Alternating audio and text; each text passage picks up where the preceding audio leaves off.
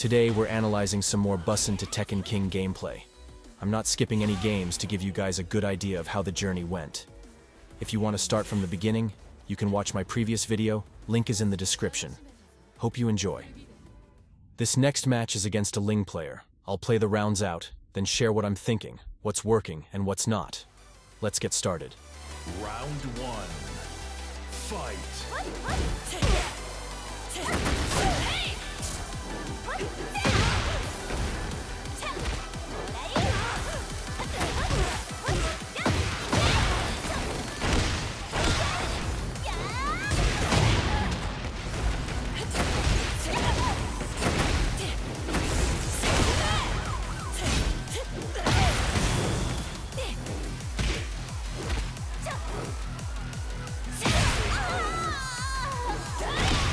So after the first interaction, I backdash twice, then play 3+4 to catch Ling's forward movement. I immediately test the Ling to see if she'll tech roll, but my dash wasn't deep enough. If she doesn't tech roll here, I can float her for a full combo. After she stood up, we're at prime spacing to bait a whiff. But unfortunately, she let her string rip, and my timing was too slow.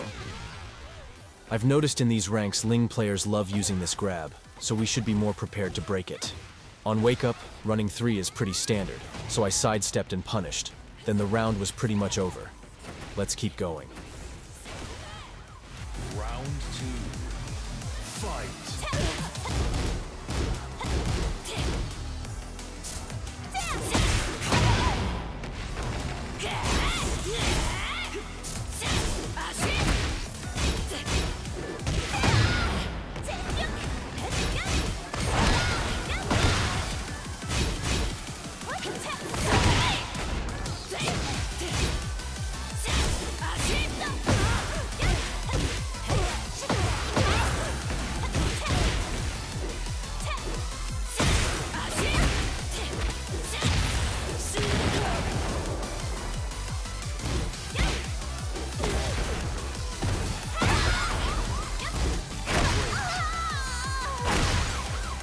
Although we pulled through with the low commitment, there are a couple of mistakes I want to highlight. Firstly, we can see the Ling is pretty impatient in neutral.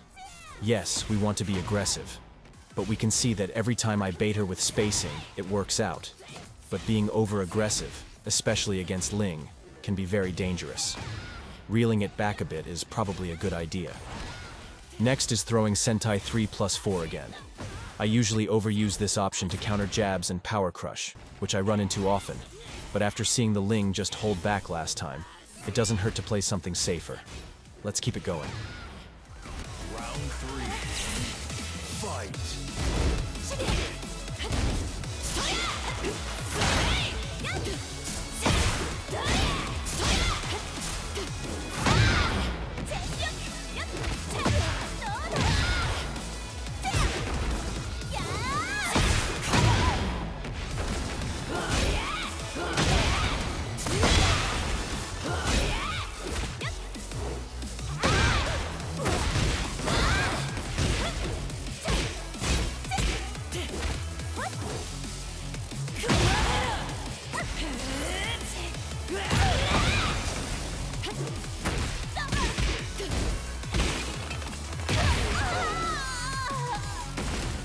Another ripped string catches my Unsoku 4.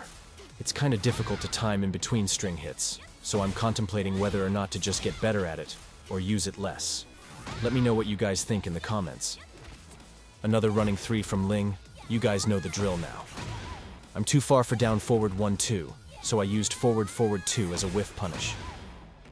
After spamming running 3, I used Stonehead, which flips sides when broken. It would be a lot smarter to go for my 2 break, as it doesn't switch sides no matter what. Upon realizing my mistake, I quickly used 2+4 to get out of there. From there, I'm at perfect heat smash range. People really underestimate how far this reaches. Works like a charm. A few quick pokes and that's game. The Ling didn't rematch me, so let's see who's the next opponent. Alisa, great. I'm sorry, Alisa players, but my strategy hasn't changed since red ranks. I'm going to mash and be as oppressive as possible, because I don't know how to defend against you.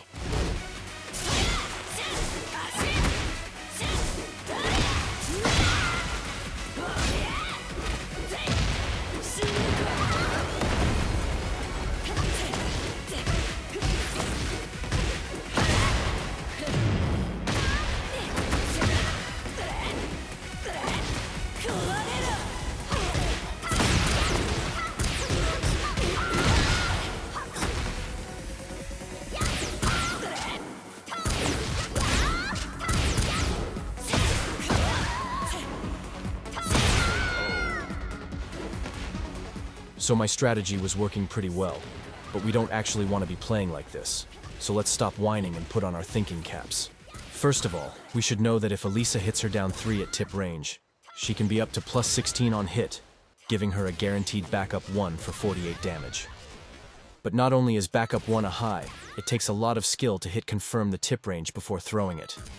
If you see the Alisa going for this, or it looks like her down 3 may have hit tip range, ducking is a pretty good bet. Another note, we really want to know how to punish her back 4-4 on block. It's an I-15 normal hit launcher, so we can't let her get away with it. Alisa can choose to either just do back 4-4 and be minus 37 on block, or go into her boot stance at minus 19 and airborne. We want to find a punish that covers both options. It'll be different depending on your character, so hit the lab if you're not sure. For Reina, forward 2 is the most consistent for me, so that's what I'm sticking with. Round 2. Fight.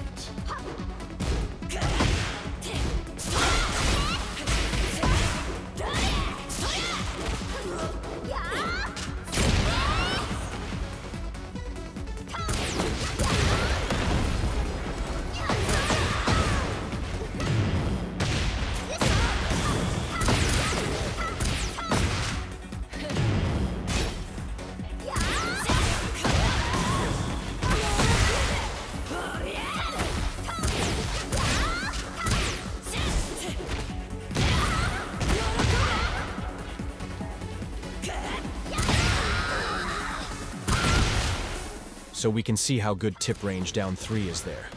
I probably could have seen it coming, but that's okay. I'm in a pretty bad spot, so I pop heat to create space. I backdash sidestep to cover most of Alisa's approach tools, and I find my opening. Then a miss input running 3 cost me the round. Not the end of the world. Let's keep focused. Round 3. Fight.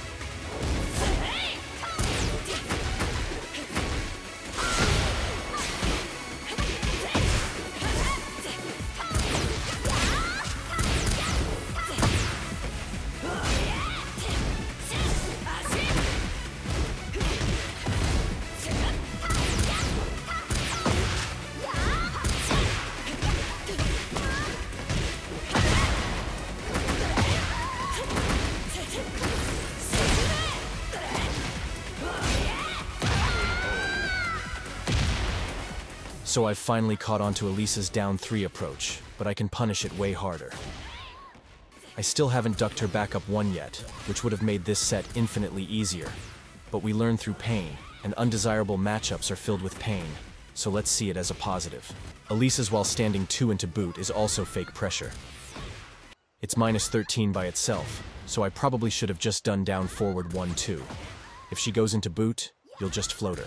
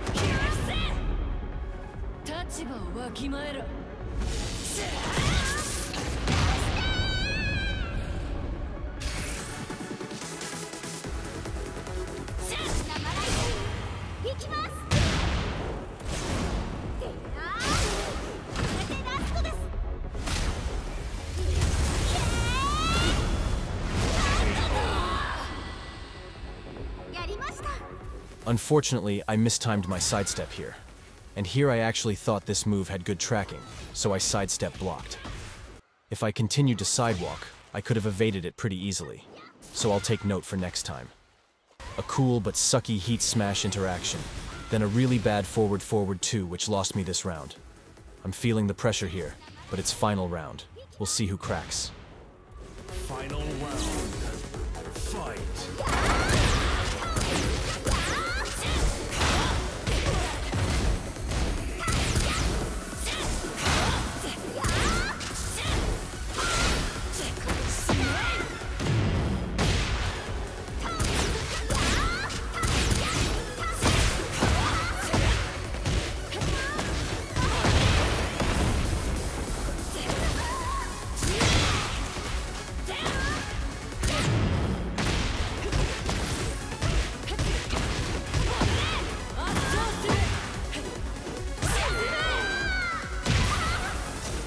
You can tell both of us aren't playing solid anymore, with both of us resorting to immediate timings and challenging everything.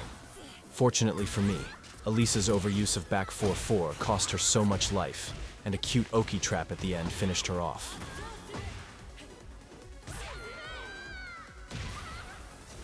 I have a handful more games until I hit Tekken King. If you guys are interested, give this video a thumbs up and I'll keep them coming. I hope you've learnt something today, and as always, thanks for watching.